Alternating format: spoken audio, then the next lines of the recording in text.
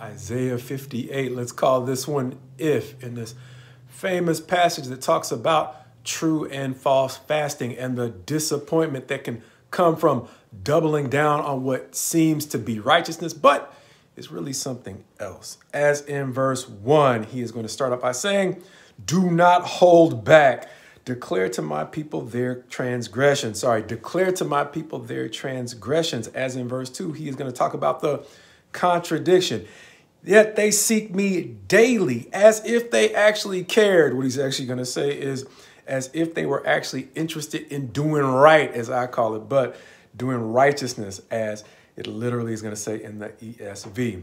It's going to say even more at the end of verse 2. They ask righteous judgments. They delight to draw near to God, saying, why have we fasted and you see it not? Why have we humbled ourselves and you take no knowledge of it? As the latter half of verse 3 is going to help them understand why. As he's going to say, you seek your own pleasure and oppress all your workers. Behold, you fast only to quarrel and fight and to hit with a wicked fist. Fasting like yours this day will not make your voice heard on high. It's me truncating the actual quote. But verse 5 is going to go on to talk about the way in which the pretense with which they are appearing to fast is not, once again, going to make their voice heard. As verse 6, really verses 6 through 8 are verses much like we saw back in Isaiah 53. The verses I'm just going to flat out read, because even if they're not, even if they are not super famous, they are super profound to me. Chapter 58, verse 6, reading, is not this the fast that I choose, to loose the bonds of wickedness, to undo the straps of the yoke, to let the oppressed go free, and to break every yoke?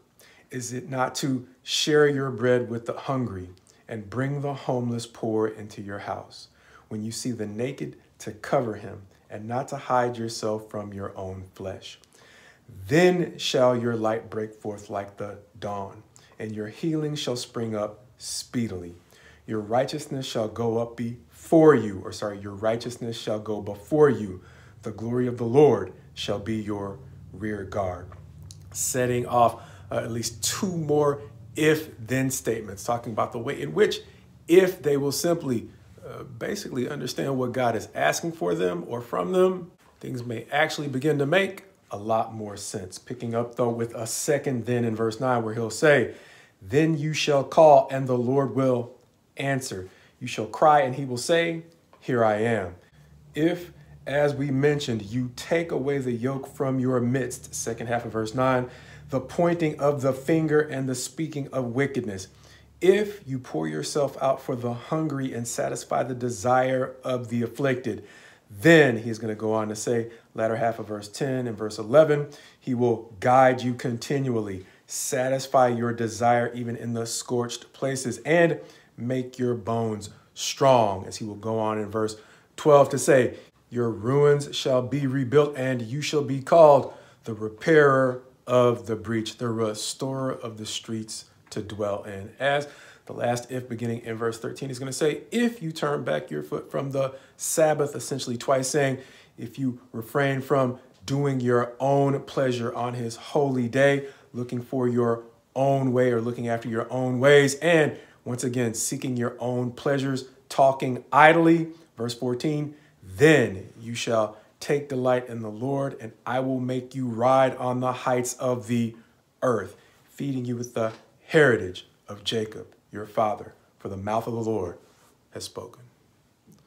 The two literal if-then sections at the end of the chapter, really in connection with the third if-then comparison, reminding me once again, as we started off Isaiah, with the very simple but now consistent observation, we will not be saved on our own terms.